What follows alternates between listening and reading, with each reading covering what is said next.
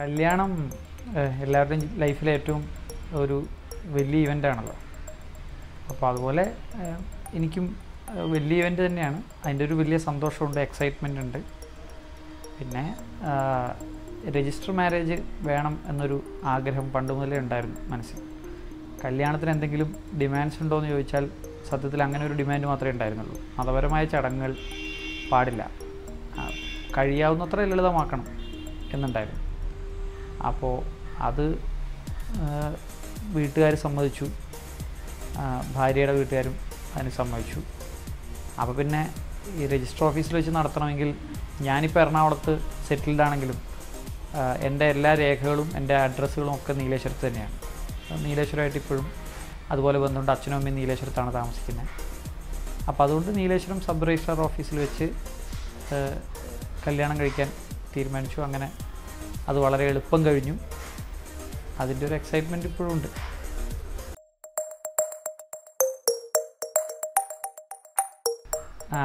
വാസുദേവൻ എന്നാണ് പേര് വൈഫിൻ്റെ. കല്യാണാലോചനകൾ കുറച്ച് കാലമായിട്ട് വീട്ടുകാർ നടത്തുന്നുണ്ടായിരുന്നു. അവർക്കൊരു ഡിമാൻഡ് ഉണ്ടായിരുന്നത്, ഞാൻ വെജിറ്റേറിയനാണ്, അപ്പോൾ വെജിറ്റേറിയൻ പ്രിഫർ ചെയ്തിരുന്നു ആദ്യം മുതൽ. അപ്പോൾ അങ്ങനെ കുറേ ആലോചനകൾ പല സ്ഥലങ്ങളിലും ഇങ്ങനെ കുടുംബ സുഹൃത്തുക്കൾ വഴിയൊക്കെ ആലോചനകൾ നടക്കുന്നുണ്ടായിരുന്നു. അപ്പോൾ ഇതറിഞ്ഞപ്പോൾ തന്നെ എന്നെ കോണ്ടാക്ട് ചെയ്യായിരുന്നു.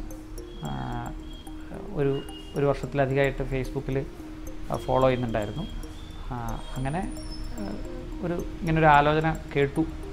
അപ്പോൾ താല്പര്യമുണ്ടോ എന്ന് ചോദിച്ചു. അപ്പോൾ ഞങ്ങൾ വളരെ വിശദമായിട്ട് പരിചയപ്പെട്ടിട്ട് പറയാമെന്ന് ഞാൻ പറഞ്ഞു. ഞങ്ങൾ ഏതാണ്ട് 3-4 മാസം സമയമെടുത്തു പരസ്പരം കാണാനും സംസാരിക്കാനും. വളരെ വിശദമായിട്ട് സംസാരിച്ചതിന് ശേഷമാണ് നമ്മൾ ഇങ്ങനൊരു തീരുമാനത്തിലെത്തിയത്. പ്രേമിക്കാനൊന്നും അധികം സമയം കിട്ടിയിട്ടില്ല, എന്നാലും ഞങ്ങളുടെ തീരുമാനമായിരുന്നു ഒരുമിച്ച് ജീവിക്കുക എന്നുള്ളത്. അത് വീട്ടുകാർ വളരെ സന്തോഷത്തോടുകൂടി സമ്മതിക്കുകയും ചെയ്തു. ഒരു കണ്ടുമുട്ടി ഏതാണ്ടൊരു 3-4 മാസത്തിനകം കല്യാണം കഴിക്കാനുള്ള തീരുമാനം എടുക്കുകയായിരുന്നു. ഉമ പ്രൊഫഷണലി ഒരു ആയുർവേദ ഡോക്ടറാണ്. തിരുവനന്തപുരത്ത് ആയുർവേദ കോളേജിലാണ് പഠിച്ചതൊക്കെ. അത് കഴിഞ്ഞിട്ട് ചെറിയൊരു ഡീവിയേഷൻ എടുത്തിട്ടാണ് പോണ്ടിച്ചേരി ജിപ്മറിൽ പബ്ലിക് ഹെൽത്തിൽ PG ചെയ്യാൻ വേണ്ടിയിട്ട് ചേർന്നു. അപ്പോൾ ആ സമയത്താണ് ഞാൻ പരിചയപ്പെടുന്നത്. ഇപ്പോൾ കോഴ്സ് കഴിഞ്ഞു, ഫസ്റ്റ് റാങ്കൊക്കെ കിട്ടിയിട്ടുണ്ടായിരുന്നു. അത് ഈ കല്യാണത്തിൻ്റെ 2 ദിവസം മുമ്പാണ് ആ ചടങ്ങുണ്ടായിരുന്നത്. അപ്പോൾ അതിന് പോകാൻ പറ്റിയില്ല. എന്നാലും അത് PG കംപ്ലീറ്റ് ചെയ്തതോടുകൂടി തിരുവനന്തപുരത്ത് താൽക്കാലികമായിട്ടൊരു ജോലി ചെയ്യുന്നുണ്ടായിരുന്നു. അത് വിട്ടിട്ടിപ്പോൾ കൊച്ചിയിൽ എൻ്റെ കൂടെ പുതിയ ജോലിക്കുള്ള ശ്രമത്തിലൊക്കെയാണ്. ഇനി വേണം കൂടുതൽ ഈ കല്യാണത്തിന് മുമ്പ് പ്രേമിക്കുന്നത് പോലെ തന്നെ കല്യാണത്തിന് ശേഷമാണല്ലോ പ്രേമം കണ്ടിന്യൂ ചെയ്യേണ്ടത്. അപ്പോൾ അതുകൊണ്ട് ഇനി പ്രേമിക്കാമെന്നുള്ള പ്രതീക്ഷയിലാണ്.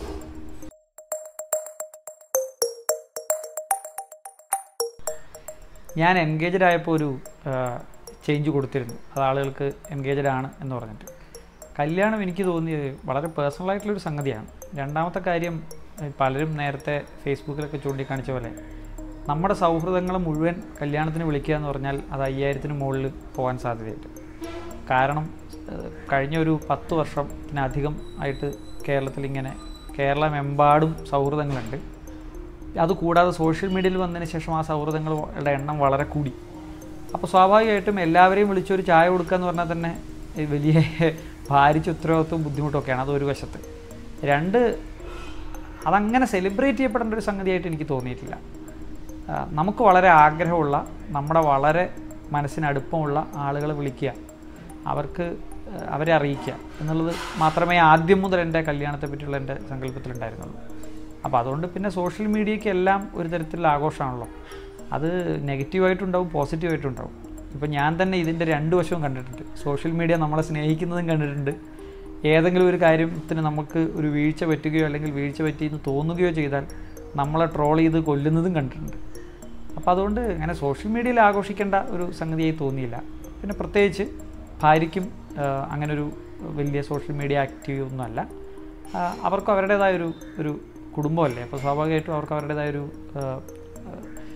സ്വകാര്യത വേണം എന്ന് തോന്നി. അപ്പോൾ അതുകൊണ്ടുകൂടി നേരത്തെ പറഞ്ഞില്ല എന്നേ ഉള്ളൂ, തീയതി ഡിക്ലെയർ ചെയ്തില്ല എന്നേ ഉള്ളൂ. എൻഗേജ്ഡ് ആണെന്നുള്ള കാര്യം പറഞ്ഞിരുന്നു. സുഹൃത്തുക്കൾക്ക് എല്ലാവർക്കും ഏറെക്കുറെ ഈ ഡേറ്റ് അറിയാമായിരുന്നു. പിന്നെ ഈ വലിയൊരു വെല്ലുവിളി ഉള്ളതെന്ന് വെച്ചാൽ ഈ കല്യാണം രജിസ്റ്റർ ഓഫീസിൽ വെച്ചായതുകൊണ്ട് ഈ സത്യസന്ധമായി പറഞ്ഞാൽ ഇത് അവസാന നിമിഷം വരെ നമുക്കൊരു ടെൻഷനുണ്ട്. കാരണം മറ്റ് കല്യാണങ്ങൾക്കുള്ളൊരു സൗകര്യം ഒരു വിളക്കും 4 പേരും ഉണ്ടെങ്കിൽ ഒരു മാലയുണ്ടെങ്കിൽ നമുക്ക് കല്യാണം കഴിക്കാം. അതിനിപ്പം വേറെ ആരുടെയും സമ്മതം ആവശ്യമില്ല. പക്ഷേ സർക്കാരിൻ്റെ പരിപാടിക്കുള്ള ചെറിയൊരു റിസ്ക് എന്താണെന്ന് വെച്ച് കഴിഞ്ഞാൽ ഈ 30 ദിവസവും നമ്മൾ കല്യാണം കഴിക്കുന്നതിൽ ഈ കേരളത്തിൽ ആർക്കെങ്കിലും പരാതി ഉണ്ടോ എന്ന് സർക്കാർ ചോദിക്കും. സ്വാഭാവികമായിട്ടും എനിക്ക് ശത്രുക്കളുടെ എണ്ണത്തിന് ഒരു കുറവുമില്ല. അപ്പോൾ ഒരു കല്യാണം മുടക്കാനൊക്കെയുള്ള വകുപ്പ് സാധാരണഗതിയിൽ നമ്മൾ ശത്രുക്കളാക്കി വെച്ച ആളുകളിൽ നിന്ന് കിട്ടാൻ സാധ്യതയുണ്ട്. അപ്പോൾ ശരിക്കും പറഞ്ഞാൽ ആരെങ്കിലും വെറുതെ എങ്കിലും, നമ്മളൊക്കെ പലർക്കും പണി കൊടുക്കുന്ന ആൾക്കാരാണല്ലോ, അപ്പോൾ തിരിച്ചൊരു പണി ഞാനും പ്രതീക്ഷിക്കുന്നുണ്ടായിരുന്നു. അപ്പോൾ അങ്ങനെ ഒരു പരാതി വന്നാൽ പോലും ഒരു പക്ഷേ ഇത്തരത്തിലുള്ള കല്യാണം നമ്മൾ വിചാരിച്ച ദിവസം നടത്താൻ പറ്റിയെന്ന് വരില്ല. അതുകൊണ്ട് അങ്ങനെ ഒരു വലിയ ടെൻഷനുണ്ട്. അത് ഈ സാധാരണ വിവാഹങ്ങൾക്ക് അങ്ങനെ ഒരു സംഗതിയില്ല. എന്ന് മാത്രമല്ല, വീട്ടിലും 2 പേരുടെ വീട്ടിലും ഈ പറഞ്ഞ പോലെ ഇത് അവരെ ബോധ്യപ്പെടുത്താൻ കുറച്ച് സമയമെടുത്തു. അപ്പോൾ അത്രയും ബോധ്യം അവർക്ക് വന്നതിന് ശേഷം അവരുടെ കൂടി സമ്മതം വാങ്ങിക്കാനുള്ളൊരു സമയം നമ്മൾ എടുത്തിരുന്നു. അതുകൊണ്ടാണ് അതിന് മുമ്പേ തന്നെ ഒരു ഡിക്ലറേഷൻ നടത്താതിരുന്നത്. ഞാൻ പറഞ്ഞില്ലേ, കല്യാണം നമുക്കൊരു സ്വകാര്യമായിട്ടൊരു സംഗതിയാണ്. അതെന്താണെന്ന് വെച്ച് കഴിഞ്ഞാൽ ഈ കല്യാണം കഴിക്കാൻ വേണ്ടി മാത്രം കടക്കാരാവുന്ന മനുഷ്യരുള്ളൊരു സ്ഥലമാണ് കേരളം. ഈ പലപ്പോഴും പത്രത്തിൽ വാർത്ത കാണാറില്ലേ, ഈ കല്യാണം കഴിക്കാൻ പൊന്നില്ലാത്തതുകൊണ്ട് കല്യാണം മുടങ്ങുന്നു, അല്ലെങ്കിൽ ആവശ്യത്തിന് സ്വർണം തികഞ്ഞില്ല അതുകൊണ്ട് പിന്നെ വധുവിനെ വരൻ ഉപേക്ഷിച്ച് പോയി എന്നൊക്കെയുള്ള, അതുപോലെ കല്യാണം കഴിഞ്ഞ വീടുകൾ മുഴുവൻ കടക്കാരാവുന്ന കാഴ്ച നമ്മൾ കാണാറ്. ഇപ്പോൾ അഭിഭാഷക ജീവിതത്തിൽ തന്നെ നമുക്കൊരുപാട് കേസുകൾ വരുന്ന കേസുകളിലൊക്കെ തന്നെ ഈ പെൺവീട്ടുകാർ പറയുന്നൊരു പരാതി പ്രധാനമായിട്ട് ഇതാണ്, മകളുണ്ട് കെട്ടിക്കാൻ എന്നാണ് പറയുന്നത്. ഒട്ടുമിക്ക ആളുകൾക്കും ഇതൊരു ജസ്റ്റിഫിക്കേഷനാണ്. ഇപ്പം ഭൂമി ഇടപാടുമായിട്ട് ബന്ധപ്പെട്ട് ഇപ്പോൾ ഫോറസ്റ്റിൻ്റെയൊക്കെ കേസുകൾ നോക്കുമ്പോൾ നമ്മളോട് ആളുകൾ പറയുന്ന ഒരു ന്യായം, കെട്ടിക്കാൻ പ്രായമായ ഒരു മോളുണ്ട്, അപ്പോൾ അതുകൊണ്ട് ഈ പട്ടയഭൂമിയൊക്കെ തന്നെ മറച്ചു വെക്കേണ്ടി വന്നു. എല്ലാത്തിനും ഒരു ന്യായീകരണം ആയിട്ട് കല്യാണം, അതിൻ്റെ ചെലവ് എന്ന് പറയുന്നത് മാറാറുണ്ട്. അപ്പോൾ എല്ലാ അധാർമികമായ സംഗതികളും ന്യായീകരിക്കപ്പെടുന്നത് പലപ്പോഴും കല്യാണത്തിൻ്റെ പേരിലാണ്. അപ്പോൾ കല്യാണത്തിന് സാമ്പത്തികമായി വലിയ ശേഷിയില്ലാത്തവർക്ക് പറ്റില്ല എന്ന് പറയുന്നതിനോട് എനിക്ക് വ്യക്തിപരമായിട്ട് യോജിപ്പില്ല. കല്യാണം മറ്റെല്ലാ ചടങ്ങും പോലെ വളരെ സ്വകാര്യമായി ചെയ്യാൻ കഴിയുന്ന ഒന്നാണ്. അത് നമ്മളൊരു പുതിയ ആളുമായിട്ട് ജീവിക്കുന്നു എന്ന് മാത്രമേ അതിനർത്ഥമുള്ളൂ. അത് വളരെ സ്വകാര്യമായി കഴിഞ്ഞു. പക്ഷേ അന്ന് കരുതി നമുക്ക് സന്തോഷങ്ങൾ മാറ്റി വയ്ക്കേണ്ട കാര്യമില്ലല്ലോ. അപ്പോൾ അതുകൊണ്ട് എല്ലാ സുഹൃത്തുക്കൾക്കും ഒരു ചായയും ഭക്ഷണവും കൊടുക്കണം എന്നൊരാഗ്രഹം ഉണ്ടായിരുന്നു. അത് ഈ 5-ാം തീയതി ഞായറാഴ്ച എറണാകുളത്ത് വെച്ച് ഉണ്ട്. പ്രത്യേകിച്ച് ഹൈക്കോടതിയിലെ അഭിഭാഷകർക്ക്, അങ്ങനെ എല്ലാവരെയും ഒന്നും വിളിക്കാൻ പറ്റിയിട്ടില്ല. ഹൈക്കോടതിയിലെ അഭിഭാഷകർക്കും നമ്മുടെ വളരെ അടുത്ത സുഹൃത്തുക്കൾക്കും മാധ്യമപ്രവർത്തകർക്കൊക്കെ ആയിട്ട് ഒരു ചെറിയ പരിപാടി എറണാകുളത്ത് ചെയ്യുന്നുണ്ട്. അത് ഈ പറഞ്ഞ പോലെ അതൊട്ടും ചിലവ് കുറഞ്ഞ പരിപാടി ആയിരിക്കില്ല എന്നാണ് എനിക്ക് തോന്നുന്നത്. കാരണം വെച്ചാൽ എറണാകുളത്ത് ഒരു 100-300 പേരെ വിളിച്ച് ഭക്ഷണം കൊടുക്കുക എന്ന് പറയുന്നത് തന്നെ ഒരു വലിയ ചിലവാണ്. ആ ചിലവ് നമ്മുടെ ജീവിതത്തിലെ മറ്റ് സന്തോഷങ്ങളെ പോലെ തന്നെയാണ്. നമ്മൾ മറ്റെല്ലാ സന്തോഷങ്ങളും കൂട്ടുകാരുമായിട്ട് പങ്കുവച്ചിട്ടുണ്ട്. പുതിയ ഓഫീസ് എടുത്തപ്പോഴായാലും അല്ലെങ്കിൽ നമ്മുടെ ജീവിതത്തിലെ ഓരോ സന്തോഷങ്ങളും. അപ്പോൾ എന്ന് പറഞ്ഞതുപോലെ ഇതങ്ങനെ ഒരു സന്തോഷമാണ്. അത് ഞങ്ങൾ ഒരുമിച്ച് സുഹൃത്തുക്കളുമായിട്ട് പങ്കുവയ്ക്കാൻ തീരുമാനിച്ചെന്നേ ഉള്ളൂ. അതിൻ്റെ ചിലവ് ഈ പറഞ്ഞ പോലെ അതൊരു ഒട്ടും മാതൃകാപരമാണെന്ന് എനിക്ക് തോന്നുന്നില്ല. പക്ഷേ നമ്മളെക്കൊണ്ട് മാതൃകാപരമായി ചെയ്യാൻ പറ്റിയ അത്രോളം സംഗതികൾ ചെയ്തിട്ടുണ്ട്. ഇപ്പോൾ നീലേശ്വരം മുനിസിപ്പാലിറ്റിയിൽ ഈ മാലിന്യവുമായി ബന്ധപ്പെട്ട ടെക്നിക്കൽ കമ്മിറ്റിയുടെ അംഗമാണ് ഞാൻ. അപ്പോൾ ഈ കല്യാണത്തിന് 3 ദിവസം മുമ്പാണ് ഞങ്ങൾ ആദ്യത്തെ ടെക്നിക്കൽ കമ്മിറ്റി യോഗം ചേർന്നത്. പ്രധാനപ്പെട്ട ഒരു മാലിന്യ സോഴ്സ് എന്ന് പറയുന്നത് കല്യാണങ്ങളാണ്. ഈ കല്യാണം കഴിഞ്ഞ് കഴിഞ്ഞാൽ കണ്ടമാനം പ്ലാസ്റ്റിക് ഗ്ലാസുകൾ, പേപ്പർ ഗ്ലാസ് തന്നെ വലിയൊരു മാലിന്യമാണ്. അതുപോലെ ഈ പ്ലേറ്റുകൾ, ഇതൊക്കെ. അപ്പോൾ ആ നഗരസഭ ഒരു തീരുമാനം എടുത്തു, മുനിസിപ്പാലിറ്റി എടുത്തൊരു തീരുമാനം എന്താണെന്ന് വെച്ച് കഴിഞ്ഞാൽ ഈ സ്റ്റീൽ പ്ലേറ്റും സ്റ്റീൽ ഗ്ലാസും ഇല്ലാത്ത കല്യാണ മണ്ഡപങ്ങൾക്ക് ഇനി മുതൽ ലൈസൻസ് കൊടുക്കേണ്ടതില്ല എന്നുള്ളതാണ്. ഞാനാണത് സജസ്റ്റ് ചെയ്തത്. അതെല്ലാവരും കൈയടിച്ച് പാസ്സാക്കി. അങ്ങനെ മുനിസിപ്പാലിറ്റി ഉടനെ ഒരു തീരുമാനത്തിലേക്ക് പോകാൻ പോവാണ്. അത് കഴിഞ്ഞ് വന്ന ആദ്യത്തെ ഇര ഞാനാണ്. അപ്പോൾ അതുകൊണ്ട് എൻ്റെ വീട്ടിലും വന്ന ആളുകൾക്കുള്ള ഭക്ഷണം കൊടുത്തതും തൊട്ടടുത്തുള്ള ഓഡിറ്റോറിയത്തിൽ വെച്ച് ഭക്ഷണം കൊടുത്തതൊക്കെ ആയാലും പൂർണ്ണമായിട്ട് ഈ പറഞ്ഞ പോലെ മാലിന്യ വിമുക്തമായൊരു രീതിയിലായിരുന്നു. അപ്പോൾ അങ്ങനെയുള്ള നമ്മളെക്കൊണ്ട് പറ്റാവുന്ന രീതിയിലുള്ള ചില മാതൃകകൾ സൃഷ്ടിക്കാൻ ശ്രമിക്കുന്നു എന്ന് മാത്രമേ ഉള്ളൂ. അതിപ്പോൾ മതത്തിൻ്റെ വലിയൊരു പിടിയുള്ളൊരു കാലഘട്ടത്തിൽ ഈ ഇത്രയൊക്കെ ഒഴിവായി നിൽക്കുക എന്ന് പറയുന്നത്, ഈ പ്രഷർ, നമ്മൾ ഈ കാര്യത്തിന് ഇറങ്ങുമ്പോഴാണ് ഇതിൻ്റെ പ്രഷർ എത്രമാത്രം വലുതാണെന്ന് മനസ്സിലാവുന്നത്. പ്രത്യേകിച്ച് ഈ ബന്ധുക്കളുടെ ഭാഗത്തുനിന്ന്, നാട്ടുകാരുടെ ഭാഗത്തുനിന്ന്. കാര്യം എല്ലാവരും ആദ്യം കേൾക്കുമ്പോൾ നല്ല കാര്യമാണ്, നിങ്ങൾ ചെയ്യുന്നത് നല്ല കാര്യം എന്നൊക്കെ പറയുമെങ്കിലും കാര്യത്തോടെടുക്കുമ്പം ഒരാളും മക്കളുടെ കാര്യത്തിൽ ഈ മുഹൂർത്തം നോക്കാതിരിക്കുക, അല്ലെങ്കിൽ ജാതകം നോക്കാതിരിക്കുക, അല്ലെങ്കിൽ ഈ മതപരമായ ചടങ്ങുകൾ ഒഴിവാക്കുക, ഇതൊക്കെ വലിയ ബുദ്ധിമുട്ടാണ് ആളുകൾക്ക്. ഈ എത്ര വിശ്വാസമില്ല എന്ന് പറഞ്ഞാലും അവസാനം വന്നിട്ട് ഇതിലൊക്കെ തട്ടി നിൽക്കുന്ന ഈ അവനവൻ്റെ കാര്യം വരുമ്പോൾ റിസ്ക് എടുക്കണ്ടല്ലോ എന്ന് പറയും എല്ലാവരും. അപ്പോൾ ആ റിസ്ക് ഞങ്ങൾ എടുക്കാൻ തീരുമാനിച്ചു, അതിൽ ഉറച്ചു നിന്നു. അപ്പോൾ അതുകൊണ്ടുള്ള ഒരു വലിയ ഒരു സന്തോഷമുണ്ട്. ഇതിന് ശേഷം എല്ലാവരും വന്നിട്ട് ഈ എതിർത്ത ആളുകൾ പോലും നമ്മളോട് നല്ല കാര്യമാണ് എന്ന് പറഞ്ഞിട്ടുണ്ടായിരുന്നു. അതുകൊണ്ട് ഞാൻ അവരോട് പറഞ്ഞത്, നിങ്ങളുടെ മക്കളുടെ കാര്യത്തിൽ ഇങ്ങനെ അവർ വന്ന് പറയുമ്പോൾ സമ്മതിക്കുകയാണ്, ഈ വാക്ക് നിങ്ങൾ വിശ്വസിക്കുന്നുണ്ടെങ്കിൽ അത് ചെയ്യേണ്ടത് അതാണെന്ന് പറഞ്ഞു. അപ്പോൾ നമ്മുടെ ചെറുപ്പക്കാർക്ക് കുറച്ചുകൂടി ലിബറലൈസേഷൻ ആവാമെന്ന് എനിക്ക് തോന്നുന്നു. കാരണം കല്യാണം കഴിക്കാൻ വേണ്ടി മാത്രം ഗൾഫിൽ പോയി 2 വർഷവും 3 വർഷമൊക്കെ സമ്പാദിച്ച പൈസ മുഴുവൻ സൂക്ഷിച്ചു വെക്കുന്ന കൂട്ടുകാരെനിക്കുണ്ട്. അപ്പോൾ അതൊക്കെ നമുക്ക് ഒഴിവാക്കാവുന്ന സംഗതിയാണ്. അങ്ങനെയുള്ള സംഗതികളിൽ എന്തെങ്കിലും മാതൃകയാവണമെങ്കിൽ, അല്ലെങ്കിൽ എന്തെങ്കിലും ആളുകൾക്ക് പ്രയോജനമാകണമെങ്കിൽ ആയിക്കോട്ടെ എന്ന് മാത്രമേ ഈ ഫേസ്ബുക്ക് പോസ്റ്റിൽ പോലും ഞാൻ ഉദ്ദേശിച്ചിട്ടുണ്ടായിരുന്നുള്ളൂ. അപ്പോൾ അതിൻ്റെ ഒരു വലിയ റെസ്പോൺസ്, ഒരുപാട് ആളുകൾ സ്നേഹം അറിയിച്ചു, ഒരുപാട് ആളുകൾ കമൻറ്റ് ചെയ്തു, വളരെ രസകരമായ ട്രോളുകളും ഒക്കെ ഉൾപ്പെടുത്തി. എന്നെ കല്യാണം കഴിപ്പിക്കാൻ വേണ്ടിയിട്ട് വലിയൊരു സോഷ്യൽ മീഡിയയിൽ എനിക്ക് തോന്നുന്നു മലയാളത്തിൽ അങ്ങനെ ഒരു ക്യാമ്പയിൻ എനിക്ക് വേണ്ടി മാത്രമേ ഉണ്ടായിരുന്നുള്ളൂ. ട്രോളുകളുടെ ഒരു വലിയ ക്യാമ്പയിനായിരുന്നു കഴിഞ്ഞ വർഷം. അപ്പോൾ ആ ആളുകൾ എല്ലാവരും തീർച്ചയായിട്ടും എൻ്റെ ചായ സൽക്കാരത്തിലും പങ്കെടുക്കുന്നതായിരിക്കും.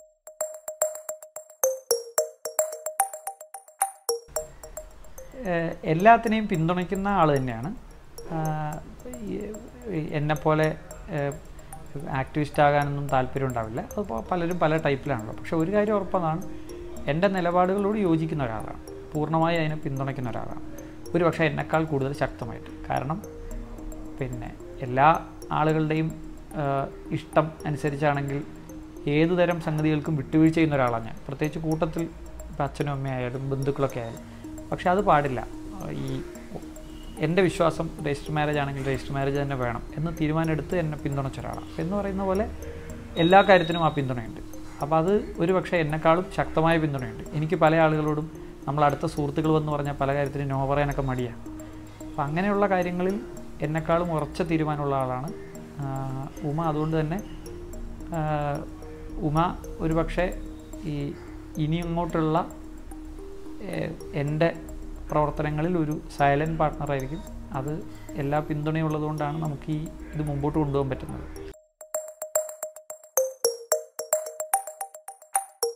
മുഖ്യമന്ത്രിയെ പോയി കണ്ട് ക്ഷണിച്ചിരുന്നു.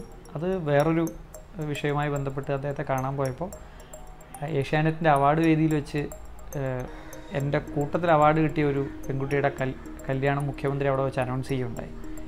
അപ്പോൾ അന്ന് ഹരീഷിൻ്റെയും കൂടി ഉണ്ടായിരുന്നെങ്കിൽ അനൗൺസ് ചെയ്യായിരുന്നു എന്ന് പറഞ്ഞുകൊണ്ട് മുഖ്യമന്ത്രി ഒന്ന് പോയി കണ്ട് സംസാരിക്കണം എന്നുണ്ടായിരുന്നു. അങ്ങനെ വിളിച്ചതാണ്. അപ്പോൾ അദ്ദേഹം ഈ സൽക്കാരത്തിൻ്റെ ദിവസം സ്ഥലത്തില്ല. അപ്പോൾ അദ്ദേഹം എൻ്റെ വീടിൻ്റെ തൊട്ടടുത്താണ് Nileshwaram party office. Nileshwaram party ഓഫീസിൻ്റെ ഉദ്ഘാടനം ഈ കല്യാണത്തിൻ്റെ പിറ്റേ ദിവസം വൈകുന്നേരമായിരുന്നു. അപ്പോൾ അന്ന് തിരക്കിട്ട പരിപാടിയാണ്. രാത്രിയിലത്തെ ഫ്ലൈറ്റിന് കോഴിക്കോട് എയർപോർട്ടിൽ നിന്ന് മുഖ്യമന്ത്രിക്ക് തിരിച്ച് തിരുവനന്തപുരത്തേക്ക് വരികയും വേണം. അപ്പം എന്നോട് പറഞ്ഞു 4 മണിക്കൂർ യാത്രയുണ്ട്, എന്നാലും സമയത്തിന് പരിപാടികൾ തീരുകയാണെങ്കിൽ ഞാൻ വരാമെന്ന് പറഞ്ഞു. സ്വാഭാവികമായിട്ടും ഞാൻ കാത്തിരുന്നു. എന്നാലും മുഖ്യമന്ത്രിയുടെ ഈ തിരക്കിട്ട പരിപാടികൾക്ക് ശേഷം വീട്ടിലെത്തും എന്നൊരു പ്രതീക്ഷ ഉണ്ടായിരുന്നില്ല. പാർട്ടി ഓഫീസിൽ പോയി കാണാമെന്നാണ് വിചാരിച്ചിരുന്നത്. വിളിച്ചപ്പോൾ നേരത്തെ തീരുകയാണെങ്കിൽ വരാമെന്ന് പറഞ്ഞിരുന്നു. എന്നാൽ 6 മണിയായി പരിപാടി തീർന്നു കഴിഞ്ഞിട്ട് 5 മിനിറ്റ് സമയം അദ്ദേഹം പെട്ടെന്ന് വീട്ടിലേക്ക് വന്ന് സംസാരിച്ച് പോവുമായിരുന്നു. അകത്ത് കയറി ചായ കുടിക്കാൻ പോലും ഉണ്ട സമയം ഉണ്ടായിരുന്നില്ല. കയറി സംസാരിച്ച് 2 പേർക്കും ആശംസകൾ അർപ്പിച്ചിട്ട് അദ്ദേഹം പോവുമായിരുന്നു. സത്യത്തിൽ ഒരു ത്രില്ലെന്ന് പറഞ്ഞാൽ അത് എങ്ങനെയാണ് പറയേണ്ടതെന്നറിയില്ല. കാരണം വ്യക്തിപരമായി അങ്ങനെ വലിയ ആത്മബന്ധമൊന്നും ശ്രീ പിണറായി വിജയനുമായിട്ട് എനിക്കില്ല. മാത്രമല്ല, ഞാൻ വിമർശിക്കുന്നതിൽ, പ്രത്യേകിച്ച് തോമസ് ചാണ്ടിയുടെയൊക്കെ വിഷയത്തിൽ ഞാൻ തന്നെ പലപ്പോഴും എൻ്റെ അതിര് കടന്നിട്ടുണ്ടെന്ന് വിലയിരുത്തിയിട്ടുണ്ട് മുമ്പ്. അത്തരത്തിൽ വളരെ ശക്തമായ വിമർശനം ഞാൻ ഉന്നയിച്ചിട്ടുണ്ട് വ്യക്തിപരമായിട്ട്. പക്ഷേ അതൊന്നും വ്യക്തിപരമായ വിമർശനമായിട്ട് ഞാൻ എടുക്കുന്നില്ല. അതൊക്കെ നിങ്ങളുടെ വിഷയത്തിലെ നിലപാടുമായിട്ട് ബന്ധപ്പെട്ട വിഷയമാണ് എന്ന് അദ്ദേഹം പറയുകയും വളരെ നല്ല രീതിയിൽ ചിരിച്ച് തമാശയൊക്കെ പറഞ്ഞിട്ടാണ് അദ്ദേഹം അവിടുന്ന് പോയത്. അപ്പോൾ ആയുർവേദ കാര്യയെ തന്നെ കിട്ടിയതുകൊണ്ട് പരിസ്ഥിതിക്കാരിയല്ലേ കിട്ടിയതെന്നൊക്കെ ചോദിച്ചു. അപ്പോൾ ഏതായാലും കുഴപ്പമില്ല, ആയുർവേദവും പരിസ്ഥിതിയുടെ ഭാഗം തന്നെയാണ് എന്ന് പറഞ്ഞു. അപ്പോൾ അത്തരത്തിൽ വളരെ നല്ലൊരു സൗഹൃദം അദ്ദേഹം ക്ഷണിക്കാൻ പോയപ്പോഴും വീട്ടിൽ വന്നപ്പോഴും ഒക്കെ ഉണ്ടായിരുന്നു. ഈ പ്രത്യേകിച്ച് ഒരു വലിയ സോഷ്യൽ പ്ലാറ്റ്ഫോമിൽ നിൽക്കുന്ന ആളൊന്നുമല്ല ഞാൻ. വളരെ എൻ്റേതായ ചുരുങ്ങിയ രീതിയിൽ മാത്രം പ്രവർത്തനം നടത്തുന്ന ഒരാളാണ്. അങ്ങനെയുള്ള ആളുകളുടെ ഇങ്ങനെയൊരു നിലപാടിനോട് പിന്തുണ മുഖ്യമന്ത്രിയെ പോലുള്ള ആൾ വന്ന് പറഞ്ഞത് പ്രത്യേകിച്ച് ഒരു ആക്ടിവിസ്റ്റിന് കിട്ടാവുന്ന ഏറ്റവും വലിയ അംഗീകാരം എന്ന് പറയുന്നത് നമ്മളെ സ്റ്റേറ്റ് നമ്മൾ ഉയർത്തുന്ന നിലപാടിൽ ശ്രദ്ധിക്കുന്നുണ്ട് എന്നുള്ളതുകൊണ്ടാണ്. അല്ലാതെ നമ്മളെ വ്യക്തിപരമായ പ്രഭാവത്തിലോ നമ്മൾ ഉയർത്തുന്ന ഇതിലല്ല. നമ്മൾ പറയുന്ന കാര്യം ശ്രദ്ധിക്കുന്നുണ്ട്, ആ പറയുന്ന കാര്യം റെക്കഗ്നൈസ് ചെയ്യുന്നുണ്ട് എന്ന് പറയുന്നത് എന്നെ സംബന്ധിച്ചിടത്തോളം ഒരു വലിയ അംഗീകാരമായിട്ടാണ് തോന്നിയത്. റവന്യൂ മന്ത്രി വന്നിരുന്നു. റവന്യൂ മന്ത്രി പിന്നെ ഞങ്ങളെ നാട്ടിലെ MLA ആണ്, കാഞ്ഞങ്ങാടുകാരനാണ്. ഞങ്ങൾക്ക് ചന്ദ്രേട്ടാന്ന് വിളിക്കുന്ന ആൾക്കാരാണ് ചെറുപ്പം മുതലേ. അപ്പോൾ ചന്ദ്രേട്ടനും വന്നിട്ടുണ്ടായിരുന്നു. ചന്ദ്രേട്ടനും ഇതേ നിലപാടിനെ പറഞ്ഞു, രാഷ്ട്രീയം വേറെ വ്യക്തിബന്ധം വേറെ.